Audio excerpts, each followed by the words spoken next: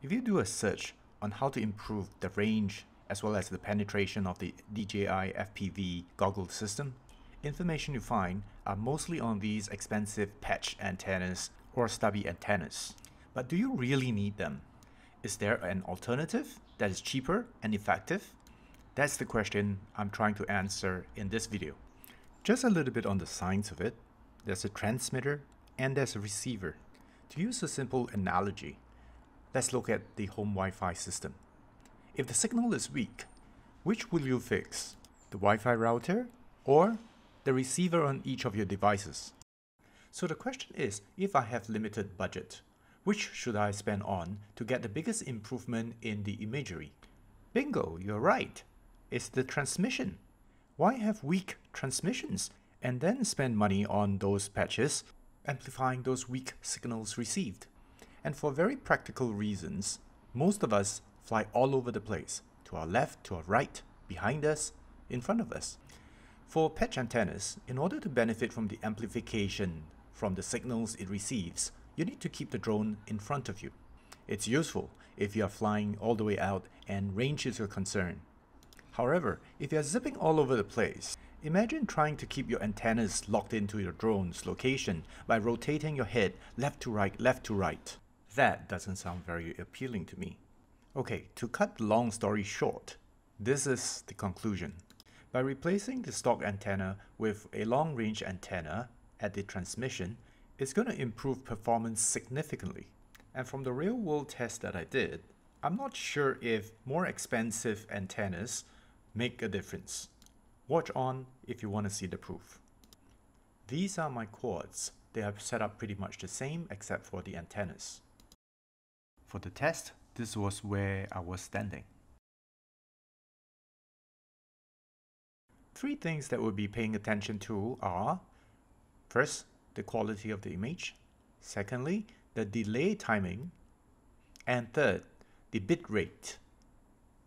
Between where I was standing and where the drone was flying to was vegetation, a hill in between, as well as stone bridge structures. The first flight footage came from using stock antennas.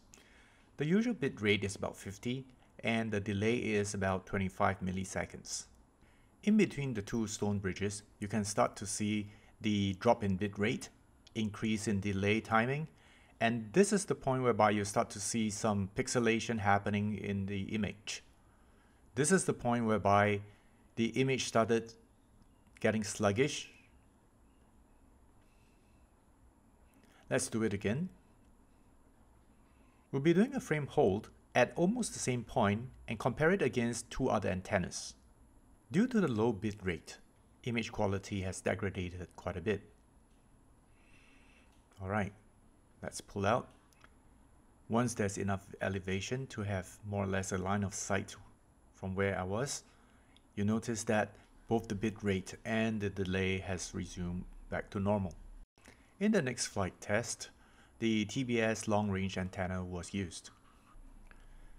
And at the point where the stock antenna started showing lower bit rate and higher delay time, TBS long-range antenna was holding pretty well.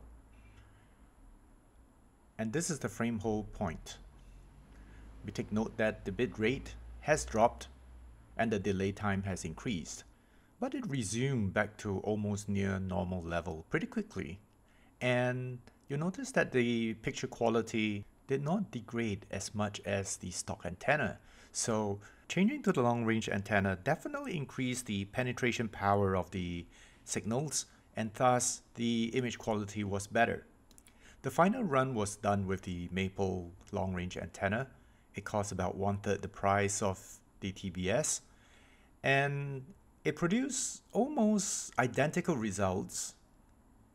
And I thought the image quality is actually a little bit better.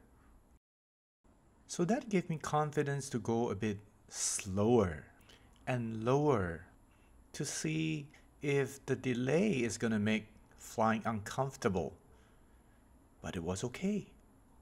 And this thing costs 1/3, if not half, as much as the expensive antenna. So with the stock antenna, image quality definitely took a hit. There was too much delay and the images were jerky. With TBS long-range antenna, penetration power was definitely better. There was less delay as well as images were sharper. What came as most surprising was the Maple long-range antenna. I don't need to say anything, I think the image speaks for itself. So with this discovery, I have since changed all my quads to this long-range antenna. It is possible that other long-range antennas that are cheap work as well. Personally, I did not change the stock antennas that came with my DJI goggles. Thanks for watching. Happy flying.